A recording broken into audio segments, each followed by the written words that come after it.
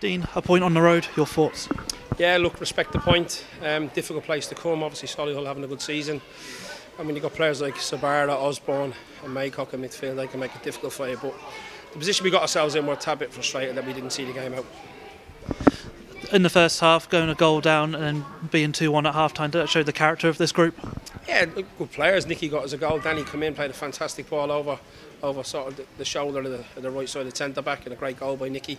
And then obviously the score quite soon after that was really good as well, with the corner from Gormo to Tomo. So the position we got ourselves in, we should have done better second half. Second half, we never really reached the heights. To be fair to them, they pressed us, they come after us, which we knew they'd do. I just don't think we did enough getting the ball from our back line into our front line with enough quality. And that cost us in the end. Laurie Walker made some absolutely magnificent saves, especially early in the second half.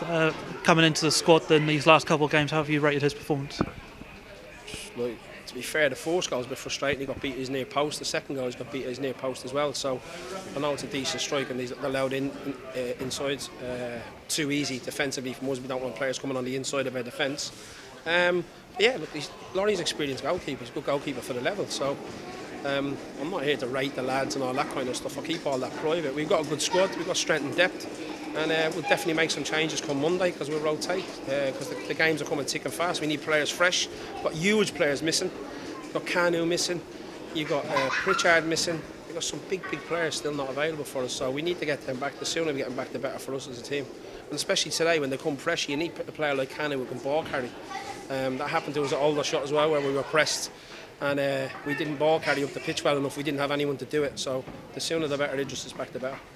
Obviously, with a game now only like 3 days away, how does that work for you and the group over the weekend? Yeah, we're in. There's no holidays for us. Everyone's on the holidays. Not for us. We're in tomorrow. We're in Sunday, and we'll play on Monday. So another massive game for us. We're back at home. So our supporters, I thought today, were outstanding. That's the voice we want to hear from them.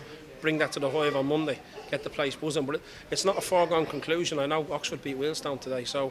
You know, they can play with freedom, Oxford. From our point of view, we've got to be at it. You've got to be at it in every game in this division. So we've got to go in with our guard up, and we've got to go after the opposition and make them defend. You mentioned about some of the players that you want to back, Pritchard and Canu. What's the sort of time frame looking for those guys? I have to be honest with you. Canu's had another occurrence with his knee, so we're not sure on that, waiting for him to the scan. And Pritchard is back training with the physio team, with the medical team, but we're not sure exactly how he's going to react. It's a back injury, so we've got to be so careful with it. Dean, thank you for your time. Cheers, lads.